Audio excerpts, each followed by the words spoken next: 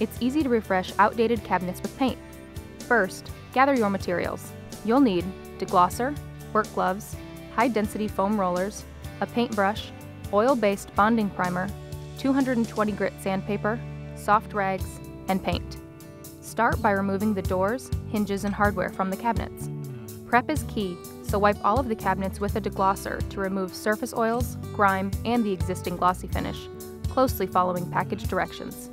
If you have high-gloss cabinets, you may need to lightly sand them with a 220 grit sandpaper, paying special attention to any trim details. Wipe the dust away with a soft, barely damp cloth. Next, apply a quality stain-blocking, oil-based bonding primer using a high-density foam roller or paintbrush. Let dry according to product directions, and then lightly sand away any brush strokes. Next, brush, roll, or spray the cabinet surface with a light coat of paint. Let the first coat dry completely before applying a second coat for even coverage. Don't overbrush. Most quality paint levels as it dries. Allow painted cabinet frames and doors to completely cure before reinstalling hinges and hardware. With a few supplies and a couple gallons of paint, you can dramatically transform your cabinets from drab to fab.